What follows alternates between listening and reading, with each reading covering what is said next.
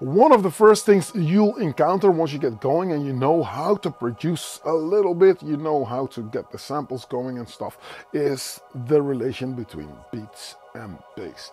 Now, this is a topic that I've touched upon multiple times before, but still, also in the courses that I'm giving, it seems to be sometimes a tedious process if you want to get it right. So today it's all about getting better beats and bass. If you're ready for that, let's go do that right now.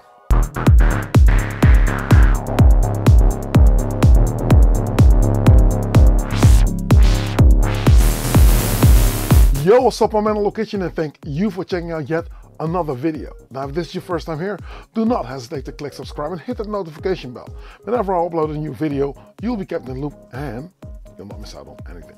Hang around till the end of this video. I'll tell you all about our community, about Discord, about Patreon, and all that good stuff. So, better beats and bass, that's the topic for today. It's not a hard one, I think it's self-explanatory. We need to get some beats going and we need to get a bass sound of some sort involved. Now I'm going to use the Minilogue XD and create a bass sound from scratch, which I'm going to stick on top of grooves that are coming from the Octatrack. Let's see if we can make that work. Now I can explain it at length, but let's just explain it as we go. If you're ready, let's go over to the live set and let's see if we can make that work. All right, so let's get the show on the road. Okay, so today my friend is going to be the Minilogue XD, which looks a little bit dusty, but a great tip from one of the patrons, namely Brian, who says, like, get a brush, you know what I mean?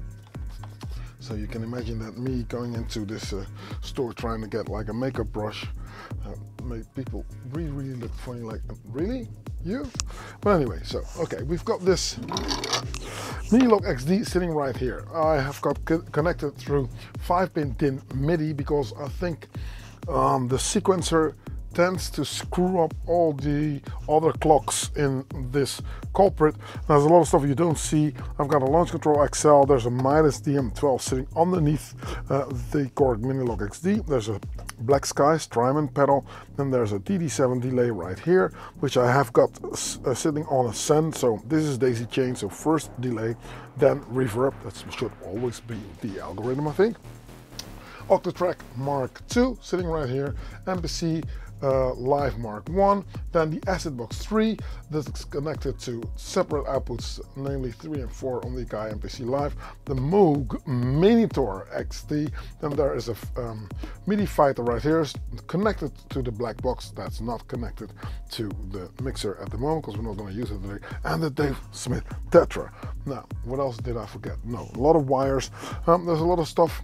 But we're going to get into a simple groove of some sort and then create a bass line. If you don't know the Minilogue XD, it, in my honest, humble opinion, is one of the most powerful but underrated synthesizers because it does a lot of stuff really neatly, and I can get, maybe it's just Lucien foolproof, I can get to results pretty fast. Now, quick explanation, it's got 3 oscillators, or at least one sort of like a multi-engine that you can stick even user patches in, and then there's 2 oscillators sitting right here with your waveforms right here, which is like the saw, the triangle, and the square. I sometimes use this user oscillator for noise or grid if I want to get a little bit of a tech going. There's some nice effects, there's delay, reverb, and then there's a bit of modulation going on. Of course, a filter section right here with filter envelopes and envelope sitting right here. The mixer in the middle, drive, this is a versatile machine. I'm very hands-on, I would say, yeah? So you can just say whatever you want to do with LFOs. LFO can go to filter, can go to pitch 1 or pitch 2, you know, shape, everything. It's a cool machine. I'm going to make some bass out of this thing today. What you would want if you've got a simple groove going, let's listen to what the beats that I have right now. I've got beats sitting on the Octatrack. So this is what I would call a simple house beat, or a simple electronic music beat with, instead of a clap, I've opted to go for a snare. There's even a little bit of reverb on the snare. My old trick that I always do with the drum roll. That's mapped to volume to scene B on the octave track.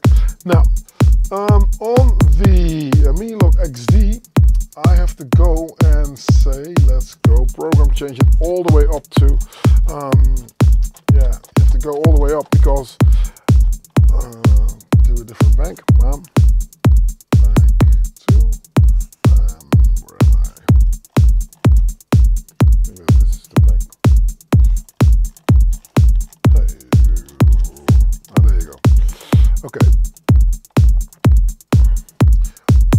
Above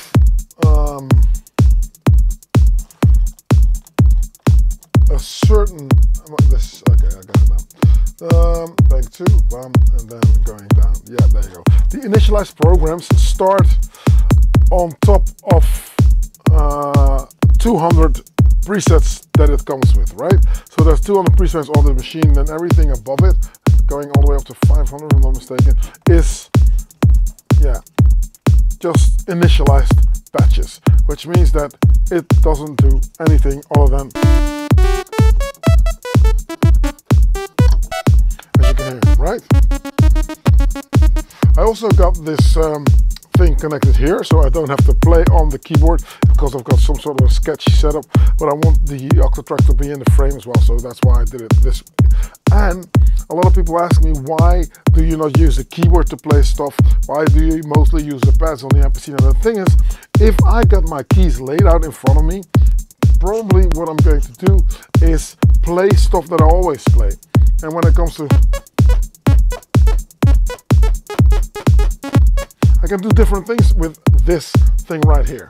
The bank pages on the MPC are also the height of the note.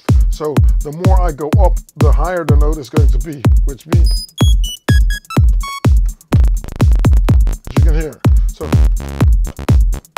let's go here. Now there's different things to do with the bass drum. I'm going to take the snare out. Different things to do with the bass line. I can opt to play a bass line that's placed wherever a kick is playing, like 1, and then here and here. It's always going to be on the bass. For this initialized patch sound, it doesn't really matter, but if I'm going to start shaping the sound, obviously you will end up lowering filters, and then the low end content of this sound is going to interfere with the kick drum. And since we're not overly mixing anything on the mixer, or I'm not mixing anything at all, I'm not even compressing or EQing everything, means that you would like to shape the sound in a way that it immediately sits with the drums. So let's get the two culprits in the same street, same house. I'm going to see if I can find some sort of a semi-intelligent bass line.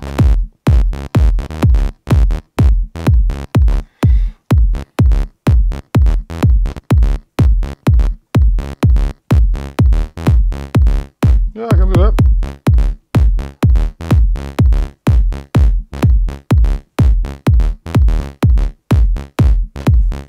Nice. Well, I think the pattern is nice. I think the bass line sounds like, you know what. Okay, now that's one oscillator activated at the moment, which is oscillator number 1, VCO 1. So if I turn this down, you'll hear nothing, which means only one oscillator is playing. So what I'm going to do is, I'm going to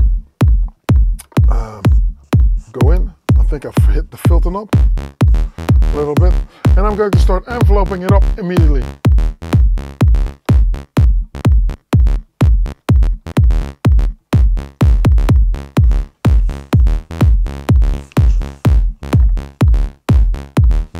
Let's turn it down. Well, it starts to crackle, so the waveform is breaking up.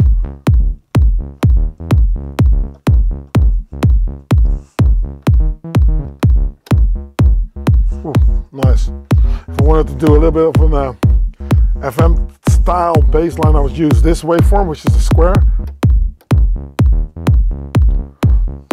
Let's go to this for the saw, because the saw's got a lot of character, and if I'm lowering this,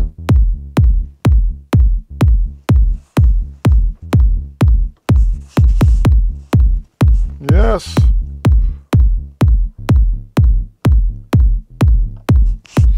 kick.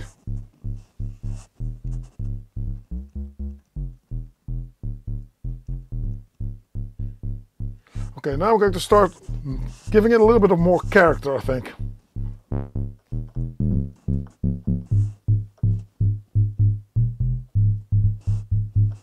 So I'm putting the resonance up to maybe say 12 o'clock and play around with the filter. Make sure that the other oscillators are off.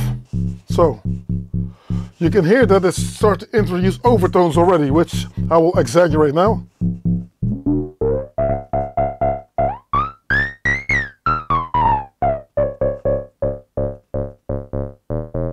And I'm going to look for the sweet spot with the resonance so that the overtones are falling away. But I need them because they're going to make sure that if I have a kick drum and there are some conflicting frequencies, the overtones are going to make sure that your brain is going to localize where the kick always is, or where the bass sound is always going to come from. See what I mean?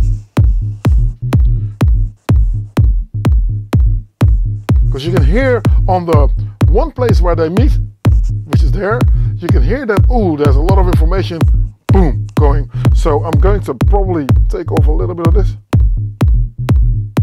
Shorten the nose a little bit. Yeah, I'm liking that. Maybe a little bit higher. Talking about the cutoff frequency.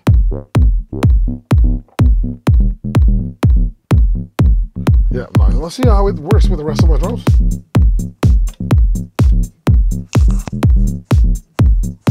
Oh yeah, I'm digging this. See? Yeah.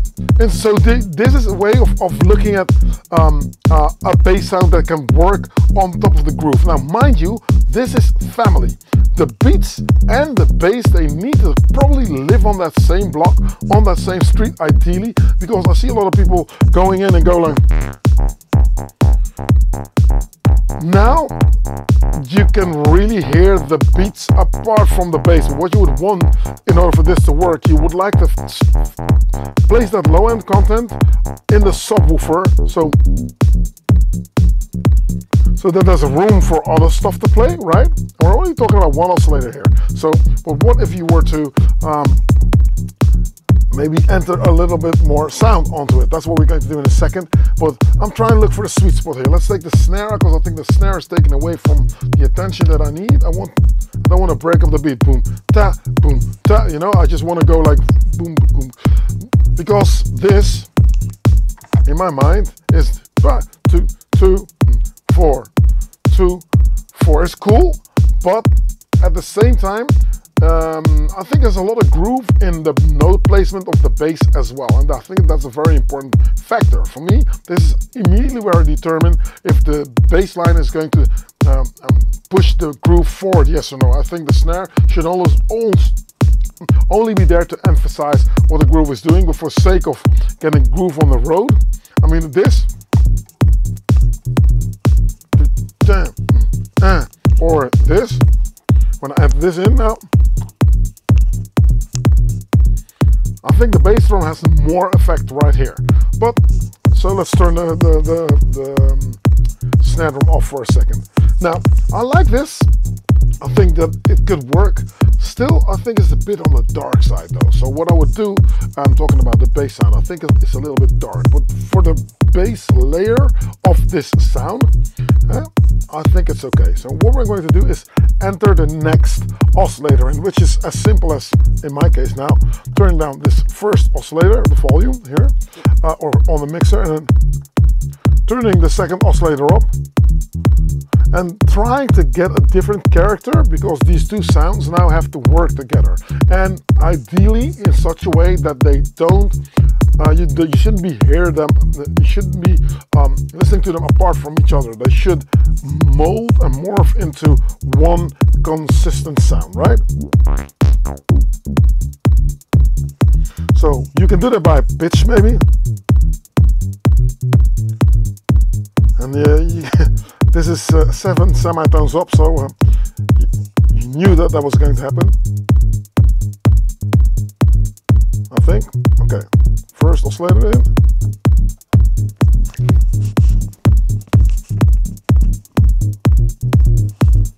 And then blend them a little bit more. So on the mixer, I'm turning this down.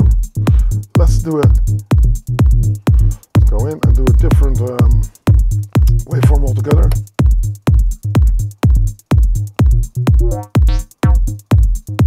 Well, it could work, but I think it's going to be a little bit too glassy, maybe. If I don't want the sound to be too glassy. I don't know if that makes any sense. Yeah, I'm probably gonna go for the same sawtooth waveform, right? Okay, so we're going to go and mix it in a little bit more. Ooh.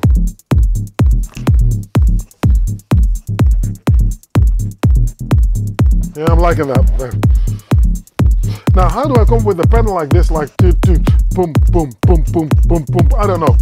I literally don't overthink it. I just play something and I put this thing on auto quantize, so whatever I hit, I'm never going to miss a groove. If you get a little bit more comfortable or you're doing lo-fi kind of stuff, then obviously I understand that you would like to turn the quantize off, and the quantize being here, you know, you can just turn it off, you can do your grooves. There's a bit of groove going, so the global timing here is on. If you want to be floaty and you want your beats to just like flow all over the beat, you can just turn that off on your global timing, correct, right? I, however, stick it on the grid because I am sparse like that. I don't care. Living large, living on the edge. But I've got the swing on 54 because this jig by beat is very straightforward, especially with a snare. So you would love the groove to come from the notes playing the bass. Back on topic, I've got my two oscillators here. Now, in order to pinpoint it, if you filter it down, now you really have to look for it. So what you would want to do is get a little bit of an attack situation going here. So, and you can do that by means of, let's turn all my drums off, of that third oscillator here. If you turn this on, sorry, it starts to introduce that razor blade kind of vibe, and there are different ones.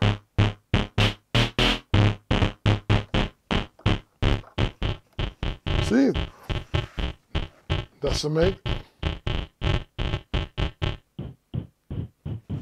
a bit of peak. But that's also going to introduce low end. So what I would like to do, low, is go for that higher one. But then you have to be careful. Now, reason I use this is because it does something else on the filter. Listen. You hear pook, pook, pook. It hits it. You can even see it on the waveform. Pop. So there's a bit of a percussive thing in lowering this specific noise. So, and then we just add this into, see, now it starts to become a little bit more percussive, and that percussive angle is what you need in order for it to stand out when it plays with the bass drum. Okay. Yeah, I'm liking that. Now, I think this bass line is pretty much done, you know. I can play with the length. So, different genres have different lengths, obviously. If this is more of a housey kind of vibe or a melodic house kind of vibe, let me put it that way, I'll probably go for, right? Let's go quick fast to a different track. Say like, okay, let's play maybe a synthesizer of some sorts in there, hype synth.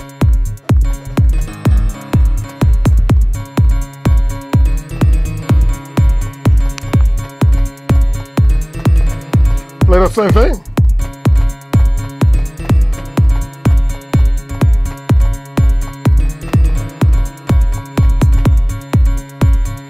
Loud as hell.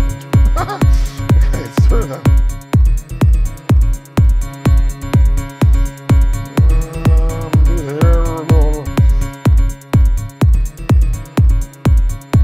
Right? Okay, this is a piano. Just bear with me. It's just to give you an idea, right? Okay. Let's just do it quick, fast, and stick it out of.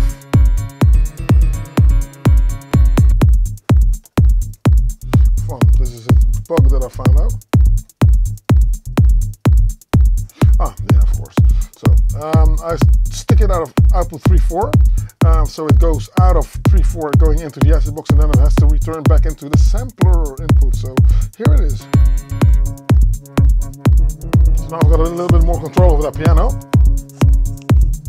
And now I can bury it into the bass line that we have right here. Now for different sounds, obviously this piano's got a long envelope, so it plays longer, and sometimes we don't want that. So when we filter it down, it becomes some sort of a hint of the chord or the structure that we're playing, and then you get to play with. See how this instantly starts. This is a completely different vibe, I think. Longer notes, I like it, but you know.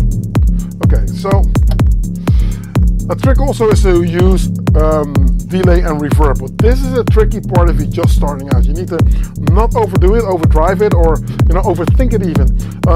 So to hear it, go back, turn all your sounds off first, and start with short notes.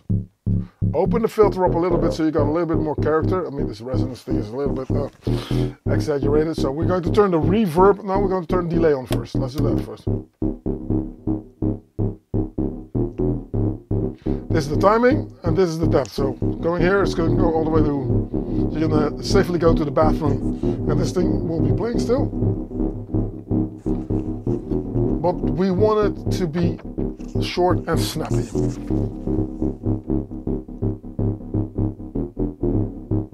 Yep, that's what we like. So now it repeats. Turn it down a little bit. Yep, with the kick. Yeah, that's cool, that's cool. Okay, so the next thing we're going to do is add reverb. Now, the trick for me is the further I get into this reverb delay thing, the softer I'm going to put stuff, because if I'm going to exaggerate this reverb and turn it on, and I'm going to start going like, oh yeah, let's go like, let's space it out. Reverb is,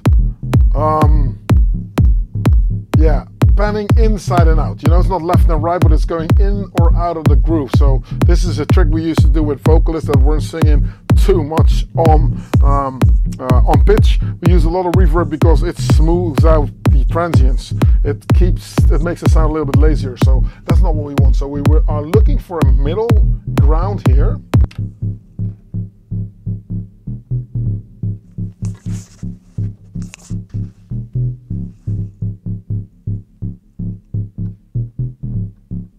To give it a little bit of its own sort of like room, because using reverb also sets sounds apart from the rest of the groove.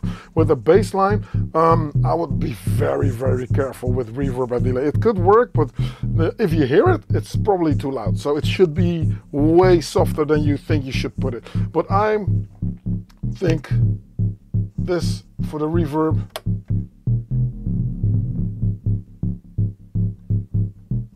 This for the delay, probably. Play it with a kick. With the filter. And a little bit longer, because I think it's a little bit too short now.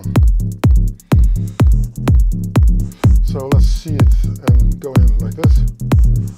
Open it up.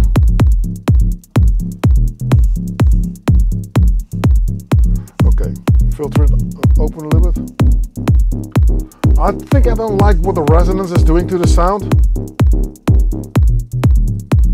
But once again, when you have a synthesizer like this, it's cool that the knobs go from all the way right to all the way left, but the sweet spot that I keep talking about is finding where it does something to enhance the sound, you know? With subtractive synthesis, obviously, you would like to take stuff out, but slowly. So sometimes I tell people, can you place the filter up a little bit? And they go like, yes, of course. Can you turn down the volume? Yes, of course. That's not how it works. This thing is like, give yourself a bearing, something that sits well for you, and just try to just like sort it out in such a way that you can, when you add something or subtract something, it feels natural. You know, it should be a natural feeling. Now, this is one bass line that we got right here. I think that with the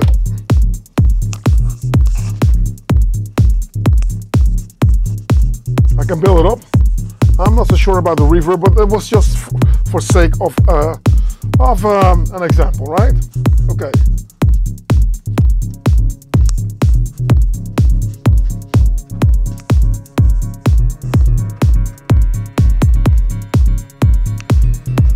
Nice. Okay, guys.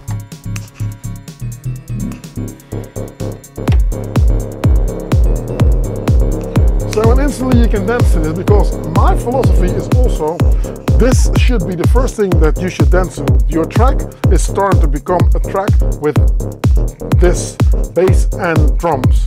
Whatever you add to it is only going to add to the flavor of what you think the identity of the track is. But when it comes down to dancing to the track and just like move it to the groove, this should also always be something that's very rudimentary. People should instantly feel like, oh damn, oh yeah, I'm going to dance to this. I don't care that I'm wearing my new sneakers. I don't care that I've got my makeup on and stuff. I'm going to dance the hell out of this. That's what you would like to achieve. So get there fast. So in hindsight, get drums that work. I didn't really go over the drums because, I mean, drums I think is easy. Get really cool sounds that work.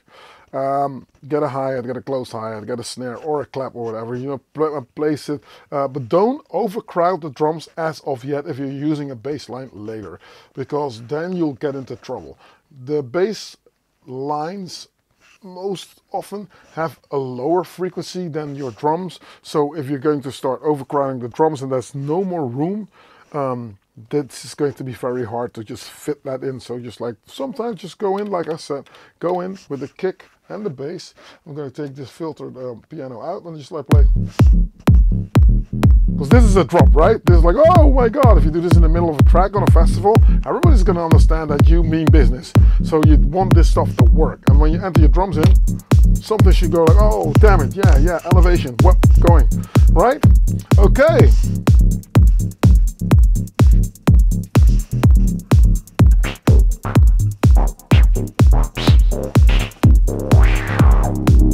That's my process. I think it works because I've done it numerous times, and this is the only way for me to get into a sort of a flow that I say like, okay, yes, this works. You know, there's different ways of doing it. Please let me know in the comment section below how you will work it, and I'm open to hear about you.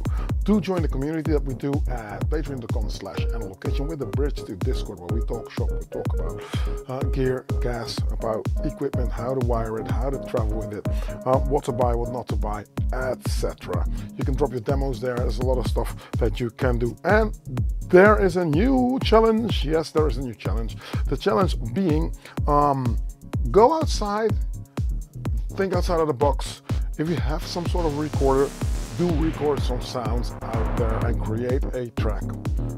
I don't really care what kind of track it is, as long as you're in the process of creating a track, but do create it with the sounds that you have recorded and try and make it organic sounds. So don't go stand next to a synthesizer in your local hobby shop. Obviously, do create sounds from scratch, because it helps with the sound design. It helps to set your focus on different things. So see if you can work that out. So that's the challenge for the upcoming 2 months, this month and the next. If you want to get some cool clothing, do check out my Fourth Wall shop. I think I've got a link in the description below the fold on this page as well. And I think that is that. Thank you for watching. If you made it this far into the video, you, sir or lady, are a absolute superstar. I do mean that. So keep watching this space. Next week, your boy is going to be back. Analog Kitchen. Thank you for watching, and I'm out. Peace.